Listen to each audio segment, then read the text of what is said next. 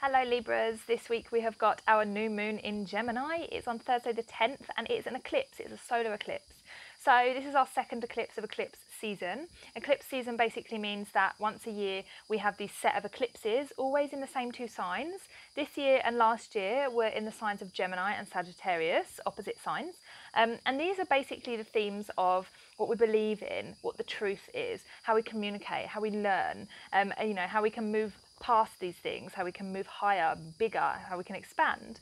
So collectively as a society, we will be having that happen, as you may have noticed, but also on a personal level, for you in particular, this is a time for you to really, really try and push the ceiling of what you are limiting yourself. So that might be in relationships, you might be limiting the amount of love that you can receive, whether you are single or in a relationship. Maybe you have a bit of a block on how much you are willing to receive, because it's very vulnerable receiving.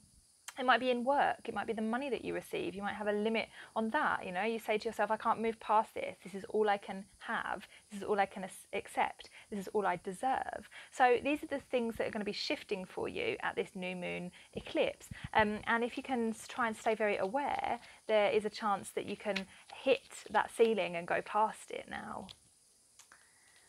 So here we have the moon and the Knight of Pentacles. So there is some confusion around how you should be moving forwards. You're moving very slowly at something at the moment, or you're waiting for something, or you're kind of confused about what direction to take. This is saying to you, if you are confused about something, just move slowly but surely. Don't stop, don't say to yourself, oh, well, I'm seeking a relationship or I'm seeking this career that I want and it's not happening right now, so I'm just going to say or whatever and let it go.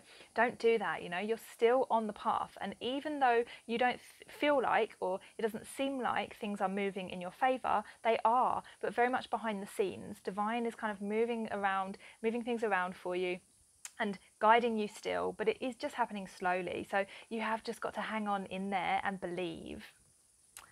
So let me know in the comments if that resonated, guys. Otherwise, you can book a reading from the links below, and I'll see you next week.